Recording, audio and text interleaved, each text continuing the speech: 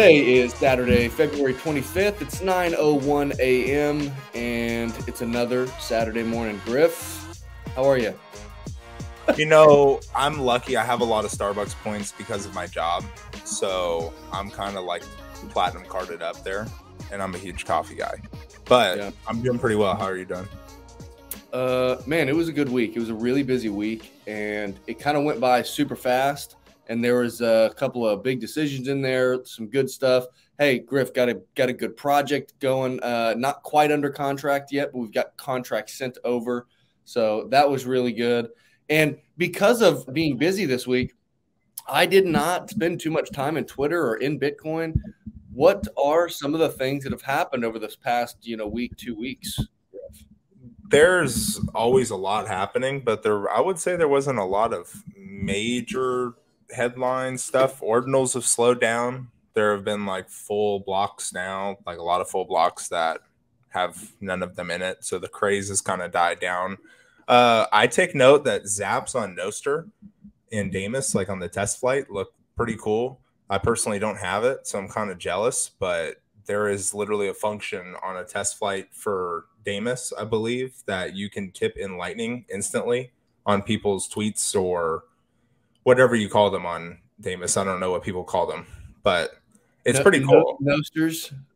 Yeah, like the ostriches or whatever. I mean, it is a really fun app. And I mean, the fact that people will be able to share content and get tipped directly with nobody taking anything of it, I think that's pretty cool. I don't know if that's like the future of social media, just because obviously everybody's all ad revenued up, but hey, I mean, like, it definitely opens the door. The Federal Reserve seems like are they like colluding with banks is kind of like the notion that I'm getting, that they're definitely restricting banks. Corey of Swan Bitcoin was debanked by Citibank as well as Swan, which was like, really? Yeah, pretty big news. He had like a whole big thread about LinkedIn took him off as well. And who is this? He's the CEO of Swan Bitcoin. I mean, he is. He was debanked by Citibank, no notice, no anything. It was super unjust, obviously. But yeah, that went down. It's definitely interesting. And like the Federal Reserve colluding thing is just that they put out a notion to basically tell U.S. banks, federally insured U.S. banks, to be very weary of cryptocurrency. Yeah, it was actually, I think, the FDIC that came out with that statement. Yeah. Yeah, I mean, it's just really unfortunate because cryptocurrency, like, this is the problem with the whole conflating crypto and Bitcoin thing, or why it was ever allowed. Now, all of a sudden, they can go after Bitcoin through regulation of crypto, even though Bitcoin is not crypto. But who knows? I mean, Jason Lowery, also, speaking of, considering we're bringing on an author, he released his book. As I am getting better at reading, not saying that I can't read or anything. I'm just saying I'm a meme guy, a video guy, as we were talking about before the show. I don't know how palatable or like how readable his book is going to be, but his thesis. Yeah, I don't know about that one. I guess his thesis was, it'll definitely be an interesting take on, I guess it's power dynamics in Bitcoin, but that's super interesting. Obviously, like, he's I think like a pretty high-ranking official in the United States military. So for him to write his thesis or his PhD on it, pretty cool. I mean, like, it's been a thing that's been talked about for a while. Yeah, speaking of authors, speaking of books, I know you have done the legwork here on getting a very cool author and a book at which I am reading, everybody on the podcast, and I will finish this book. I don't remember how I got connected with this guy. I think it was just on Twitter, and I think I'd maybe seen him post something, or he had posted something about his book or something, and I saw it, and so I shot him a DM and I was like, "Hey, bro, I'd love to read your book. How many sats you want?" And he was like, "No," he said, you don't need to pay me." He said, "I'll give it to you. I'd love you to read it." And I was like, "Oh, sweet, thanks, man. I appreciate it." And dude, I just couldn't stop reading it because it's such an easy read, and it's such a a lot of these things, Griff, you and I have talked about a ton that he talks about in the book, but it's so good to refresh on some of those topics every so often. We've got Jake with us today, and here he is, Mr. Jake Leary.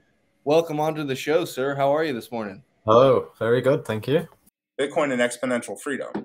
Yeah. And what is money is the first chapter. And so, like, I guess I want to ask you, Jake, like, what is money? Yeah, so money is just a tool to facilitate trade. A lot of people, when they get into Bitcoin, they miss this, and this is the whole point of Bitcoin. It's here just to be money. But then you'll get people coming in because, I don't know, maybe they're a programmer or they're into tech or whatever, and they want to change the block size, they want to speed things up. You have to understand from first principles what money is, and money is just a tool to facilitate trade. Without money, you just have barter. I mean, Warren Buffett goes on quite a lot about, if I owned all the gold and I owned all the Bitcoin, it would just sit there and do nothing, which is just nonsense, because what he's suggesting is a society without money will just have barter. How many Coca-Colas are you going to sell when you've got barter? You know, if I want a Coke and I sell, well, like my line of business is like fancy dress costumes, I would have to go to Coca-Cola with some fancy dress costumes and then go, we don't want fancy dress costumes. So what do you want? Well, maybe I want some like Italian food today. So then I go to the Italian restaurant. You know, get some fancy dress costumes. Could I have some spaghetti bolognese and carbonara? And it just goes on and on. So that's why you have money. It facilitates the trade. I love the double coincidence of wants problem. Because that's like, you know, you can't scale an economy or a civilization or a society past a small community if you do not have a money, because of that problem. And I think it's also important that you note in the very beginning that money is the base layer of human civilization. Yeah, so it's both sides of every transaction. In a society where you've got trade, which is the only society you can have where humanity advances, you're either buying or selling in the marketplace. Every time you do that, it's like a vote for what you want. Every single thing that happens in trade involves money. So if the money is corrupted, then everything that we do is corrupted. And you can just follow it out from there. I think an interesting piece on that, and I forget where the example comes from, but if the supply of your money is elastic, now you're measuring things with a rubber band, and then it's like, well, how can you really accurately measure something if it's not a fixed quantity, or there's nothing fixed to it?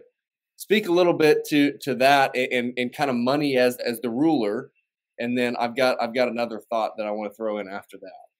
Yeah, well, in an ideal world, money would just be a fixed thing like a ruler, and then you could just measure like we do. Or you'd have a thermometer where you can just measure and it works and it's fixed.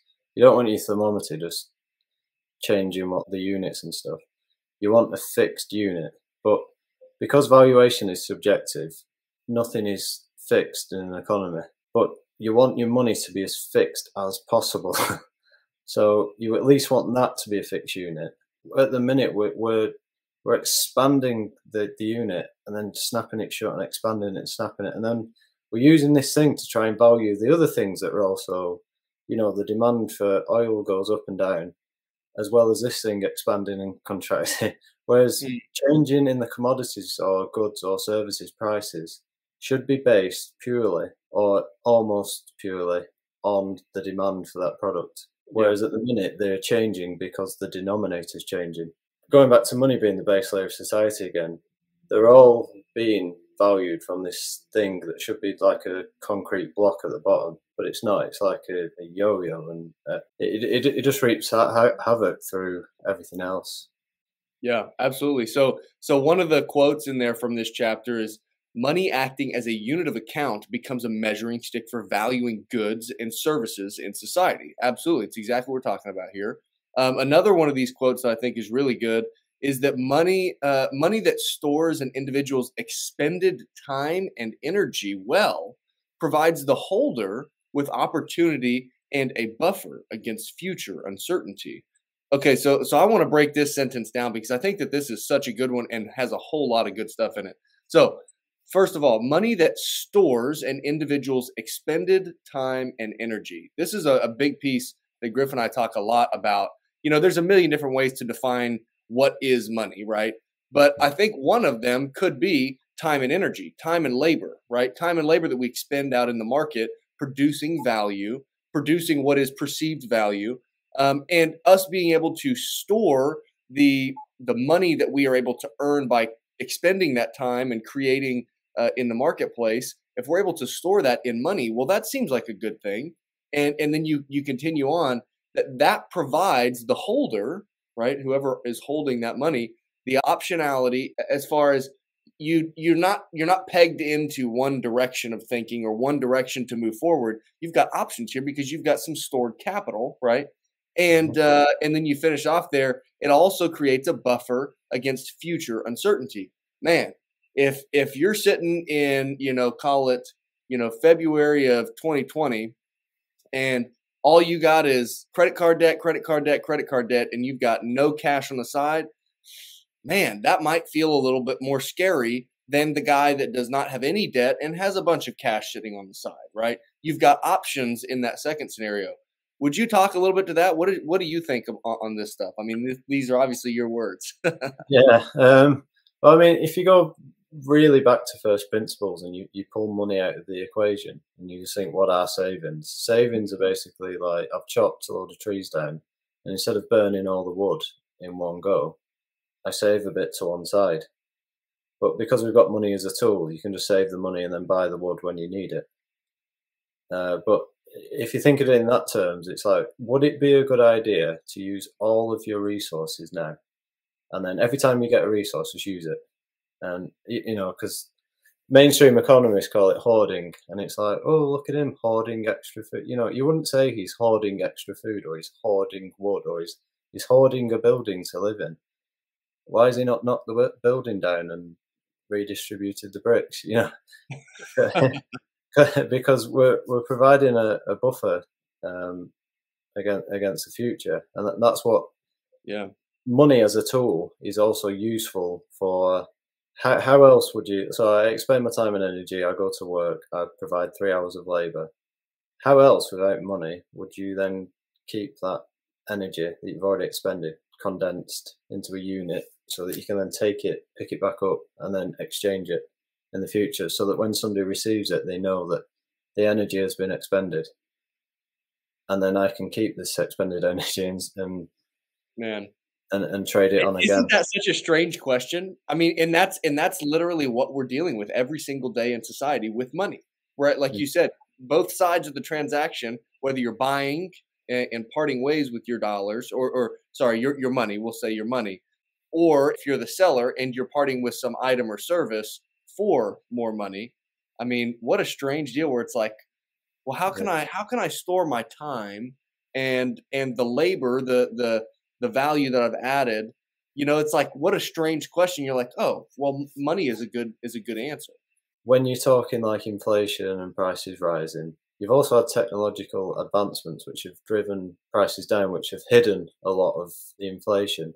Does 1 hour of work still get you? Does that money still contain 1 hour's worth of work? So if 1 hour's worth of work in the year 1900 could produce 1 bag of corn, say. Yep. But now we've got the technology where 1 hour can produce 10 bags of corn. But you say, well, my money used to be able to buy 1 bag of corn. Now it can buy 1 bag of corn, therefore it's held its value. No, it's not. It's not held the time and energy expenditure. And that's a way of factoring in the technological deflation. In economics, people use the term ceteris paribus, holding all other things constant. It's like, that's just so far disconnected from reality, because there are so many different moving parts, right? Like you're saying earlier, the money supply expanding and contracting, but also the supply and demand of a specific market supplying and contracting. It's like there's just everything's moving from all these different parts. Talk a little bit about price signals in the marketplace and the significance that price signals have on how people allocate their capital. Yeah, so in a free market, we'll start from that assumption. People bring goods to the marketplace to sell and to make a profit. That pretty much their only intention is to How do I take these resources, transform them, take them to marketplace, make the customers happy and make a profit? Now, without price signals, it's chaos. You don't know what the market wants. You could be on a diet today, like a carnivore diet, and then you could switch to a vegan diet. So although you keep spending buying steaks, the butcher's getting these signals from you. So he keeps putting the price up, and then you go, oh, actually, I don't want them. I'm going to flip. Now, imagine the entire marketplace, or most of the marketplace, does that. I'm thinking about price signal distortion and distorting what you're talking about, the denominator, right? The money. If the money is being distorted, then the pricing is being distorted. What does that create for us in the long run, Jake? Chaos. Chaos. The problem is like, things like 2008, that is because you inflated the money supply. If housing was going up in a free market with a fixed unit, it's because there is more demand for housing. So building more houses is the correct thing to do. If the money supply is inflated, which then inflated housing prices, not because more people wanted more houses, just because we'd messed about with the denominator. And then that then leads builders, people in the construction industry to go, aha, let's get into the building business. There's a load of money to make because people want houses. And then they make all these houses, and then you realize, oh, the demand is not actually there. Ludwig von Mises explained the crack-up boom. It was basically, if you inflate the money supply, it has to reset to the base, unless you inflate again. But each inflation has to be slightly larger than the last inflation. This money's worth nothing. Yeah. Now, when that'll be, nobody knows. The last topic that's really talked about in this first chapter, and that is good money and bad money. And you talk about it, you kind of talk through a little bit about what good money, bad money is.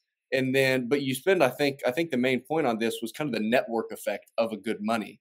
If this money is bad and it does not store my value, it does not make it more efficient for me to use and transact in the market with that money, well, then I'm just going to use a better money, right? I'm just going to use the best money that I've got access to in wherever I live, right?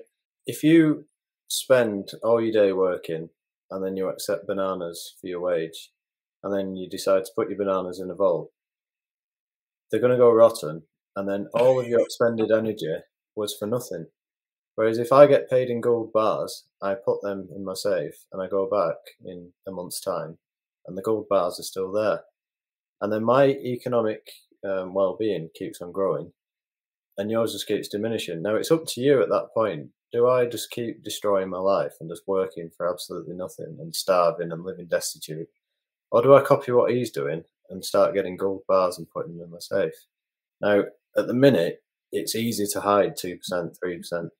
I mean, even at 10%, people are starting to wake up. Now, imagine if they're losing 100% a year, people start looking and they start going, oh, look at Nick, he had that Bitcoin stuff and look how well he's doing for himself, and then they say, oh, what's this Bitcoin? And then maybe I'll get some of that. So money as a whole, and it can take some time, the best money will always win out because humans are self-interested beings. When you're saving, you're allocating your savings to a tool that you think will store your energy well, and which then over time sends people to the best tool for the job, which historically was gold. People settled on gold and silver and then gold, and then now we've got Bitcoin, and it's only a matter of time before people figure out that we've engineered a tool for storing your time and energy expenditures. So I want to leave everybody with this thought on chapter 1 here. If someone were to invent a new money, a new form of money, it would probably make sense for it to be digital, open source, decentralized, peer-to-peer, and have a fixed, immutable, and programmable supply.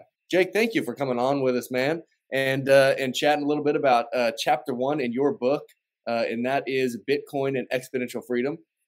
Jake, where can everybody find your book? If they want to go get your book and give it a read, where's the best place for them to find it? And we'll put the links down in the description as well. Yeah, so it's on Amazon, so you'll be able to find it by just searching the title. If you type in www.bitcoinexponentialfreedom.com, There's 3 PDFs on there. It's available in English, Italian, and German at the moment. You just click the link and it comes up like a Kindle book. I've got it on Amazon as well. Griff, do you have any last thoughts? No, I'm excited to read the rest of it. It was a fun read, and honestly, just your thoughts on everything make me want to read it more now that I know the person who wrote it.